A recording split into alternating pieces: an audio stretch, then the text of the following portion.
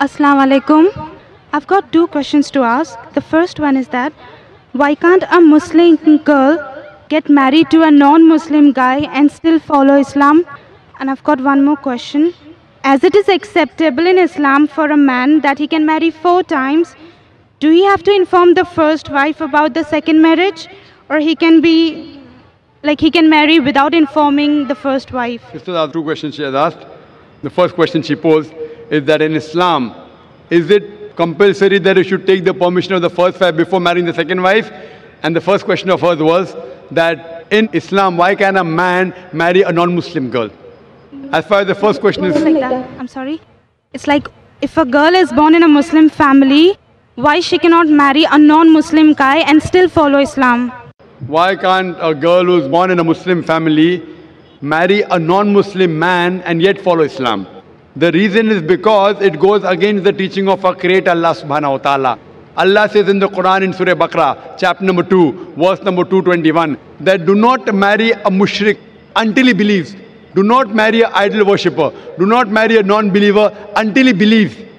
Even a believer, even if he's a slave man, even if he's a bondsman, he's far better than a non-believer, than a mushrik man, than a non-Muslim man, even if he allows you. Means even if he may be the most handsome man in the world, he may be the richest man.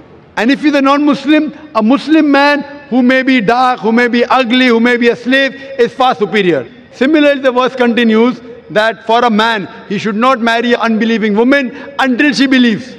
A believing woman who is a slave woman is far superior than an unbelieving woman, even if she allows you.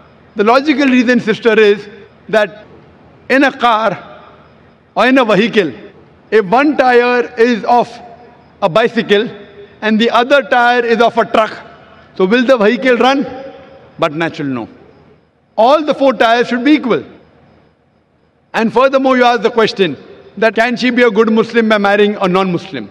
The reason is that in Islam, we want our spouse, our life partner, also to go to Jannah. Now she has found the way to Jannah. She has found the way to paradise. That her paradise is in following Islam. She should follow the Quran and the Sahih Hadith. Now imagine when she knows that she is going to go to paradise and a husband who's doing idol worship, who doesn't believe in Islam, who's going to go to hell. This life, sister, is a small portion as compared to next life. This life, maybe you stay with the husband for 20 years, 30 years, 40 years, 50 years, how long? 60 years. The next life is eternal life. That means she's selfish. A good Muslim or a good Muslimah, a good Muslim man or woman would also want that their spouse, the husband or wife, should also go to Jannah. So that's the reason it's important that both the husband and wife are Muslims. As far as the second question is concerned, is it compulsory for the Muslim man to take the permission of the first wife before he marries the second wife? It is not compulsory unless it is mentioned in the Nikah. If it is mentioned in the Nikah, in the marital contract, if the wife has said, you should not take a second wife as long as I live, then it becomes compulsory. If it's not mentioned in the Nikah, it is not compulsory. But at least he should inform her. Why? Only if he informs her, one of the criteria to marry more than one wife, as the Quran says in Surah Nisa, chapter number 4, verse number 3 is, marry women of a choice in 2s, 3s or 4s, but if you can't do justice, marry only one. So one of the criteria to marry more than one wife is you should be just between your wives.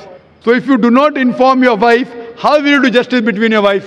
Maybe you'll tell lies that I'm going for office work, I'm going out of Bombay, you may not go.